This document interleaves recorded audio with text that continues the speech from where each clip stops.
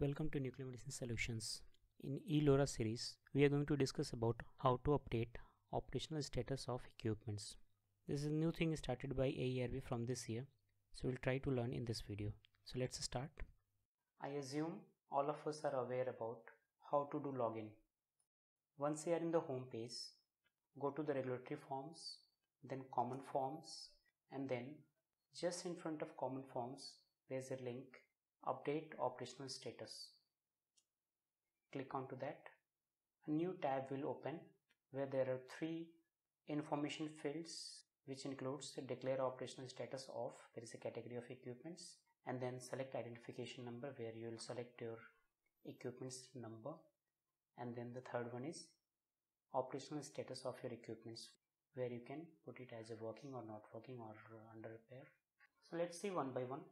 There are three choices which we can make. The first one is radiation generating equipment housing source, and third is source. When I click radiation generating equipments and then the source identification, the three dots, it is not showing any equipment.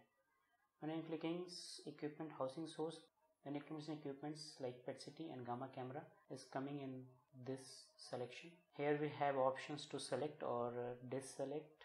We can select one equipment or all of them together and then done.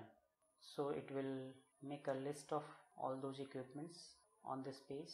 And the third drop down is here we can write as a working, not working, disused, unused, repair, like that, whatever the condition is there of the equipment that we can do. So before submitting, we need to check this box where we need to give the statement that this information is true to the best of my knowledge. So if we check this, then we will be able to submit the application. So once we submit the application form will be generated and it will go to the AERB and then they will process it. Thank you very much. See you in the next video.